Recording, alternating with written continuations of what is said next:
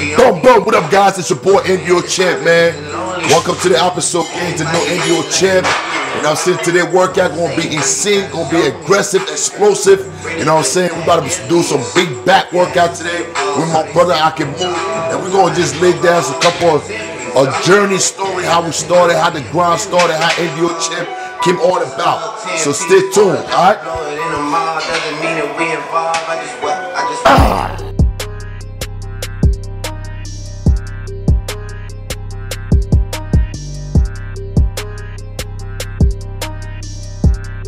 How did you get into fitness?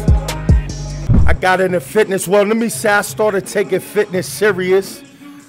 2012. 2012, I started to take fitness serious. Meaning like the whole dieting, eating correctly, and like training. Okay. You know what I'm saying? Yeah. Always had an athletic build. I come from an athletic background, football my whole life, so you know what I'm saying, definitely was always in me, I mean.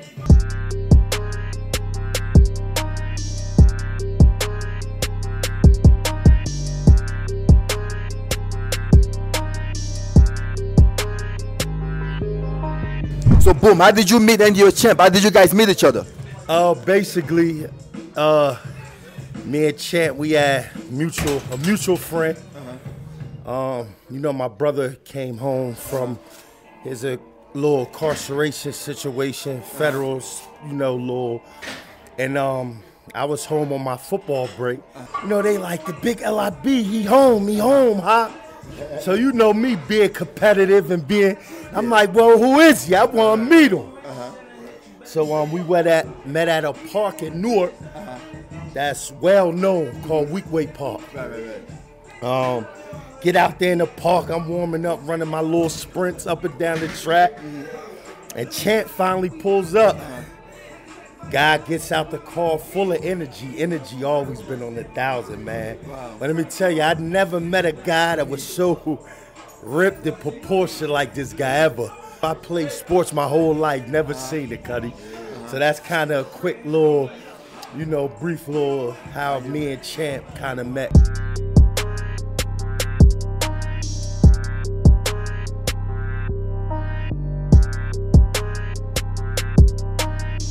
Word on the street is that you used to have to drag I Can Move out the house to come work out. That's what I don't know, but you know, is that true?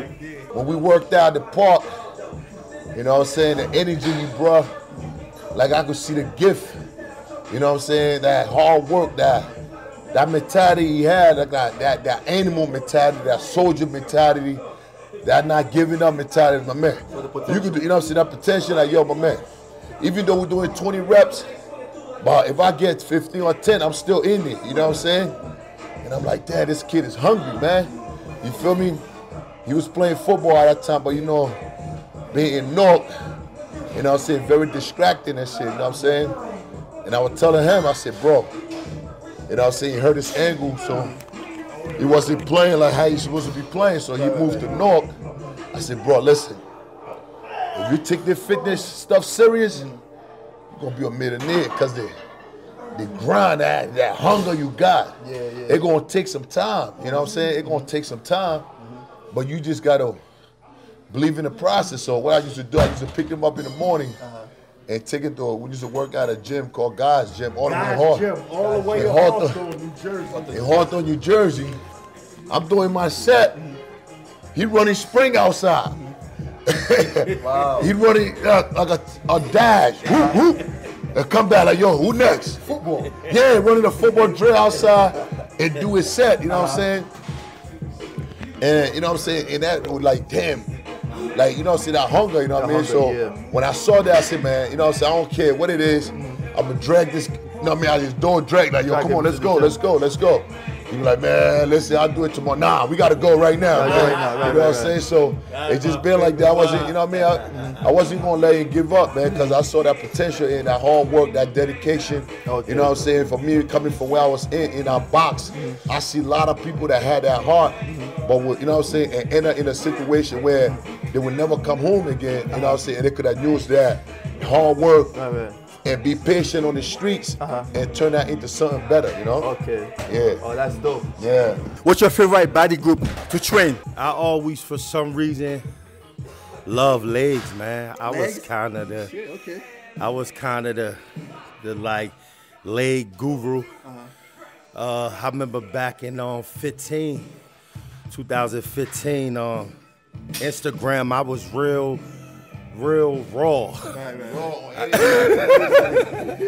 And Cuddy, You ain't got no legs. yeah, it was like if you wasn't training legs, you couldn't say nothing to me. Okay. I ain't really care about back, chest, or all that, man. It was legs, squat. Let me see something. Cause I felt like, without legs, you can't do nothing. Upper body stuff is just good for the camera, but yeah. Legs actually help that whole body grow foundation, man. So more legs. I lean to the legs. The champ lean to the back. I know that you don't have a lot of weaknesses, right? Looking at you. But if I can say, in your opinion, what's your weakest body group, in your opinion? Man, I would say my weakest body part was my legs, you know what I'm saying? I wasn't focusing on my legs when I was coming up in fitness. You know what I'm saying? It was all about pull-up, push-up, and dips, and we would do like duck squats, you know what I'm saying? And we would probably do like squat with the cars, with a deck of cards, flipping the cards, whatever number come out.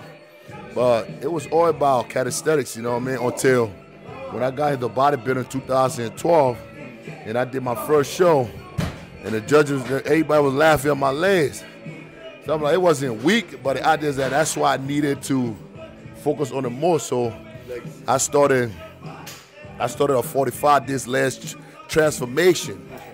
So for 45 days straight, we was doing legs for me to get adapted to it, for me to love it.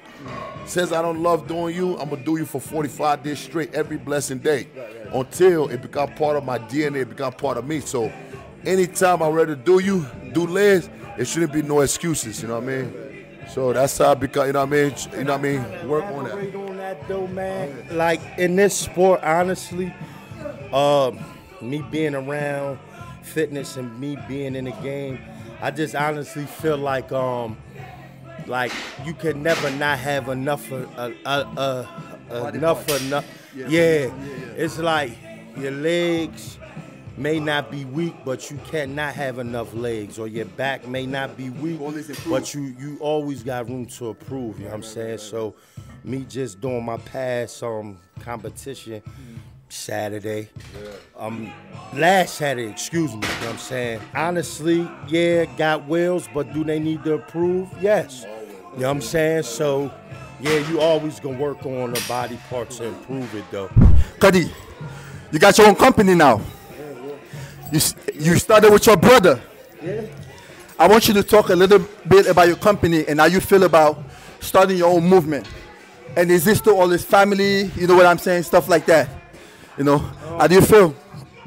Basically, as you guys know, me and Champ, Champ is the CEO of Indio, the Indio Nation. You know what I'm saying? But me and my brother kind of joined forces back in 2012. So basically, me and my brother, Indio Champ, been carrying the No Days Off throughout the city, state to state, for over 9-10 years. You know what I'm saying? So basically just came to a point where I felt like it was the right timing. Me and my brother both established in this game, well known. So I felt like it was, right timing to go ahead and start my own, you know what I'm saying, LLC, own brand and all that. You know what I mean? As far as me and my brother though, it's nothing unbreakable. And nothing that can break us. Is this a point in your life where business-wise, certain things you just have to, business is business. Brother friendship is brother friendship. So you can't never really kind of get that in a mix. You know what I'm saying? Or you can't really never feel no type way about none of that. No jealousy, no envy. everything's all love, you know what I'm saying? Let them know it's all love. Like, just because you got your own thing don't mean that you still don't got your brother's back. Man, come on, That's the, you know, you still got your brother's back. Some of these jokers, they hit my page, hi. Why you got the Indio? I'm forever Indio. Nah, Indio for life. Me and Champ, it's never could not be Indio Hawk or so definitely, Cuddy. But you know, when people looking from the outside in, that's what they want, though. Yeah. And they want the negativity and to feel like, oh, Hawk Champ beefing. Yeah, they beefing, Never beef with it. His brother slept on the same floor with me. We broke bread together, bro. So it could never, ever be nothing in my heart that's like anger towards my brother. The success he got, I built off that. You know what I'm saying? The success I got, he built off that. So that's it. You know what I mean? Definitely.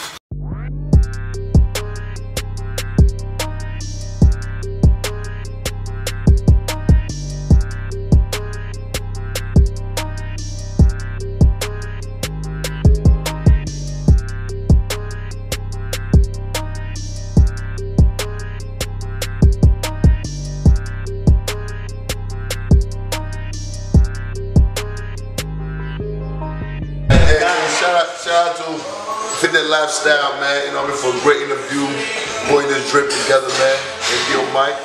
Yeah, we working, man. Shout out to my bro. You know what I mean? I can move. Joining me in this workout, man. Talk with Indio Champ, we in the building, man. You know what I mean? We working. No days off. Anybody that you want to see me work out with, tag them. Flag them down. Tell them don't be scared. Pull up on the champ. I forgot who a lot of the fans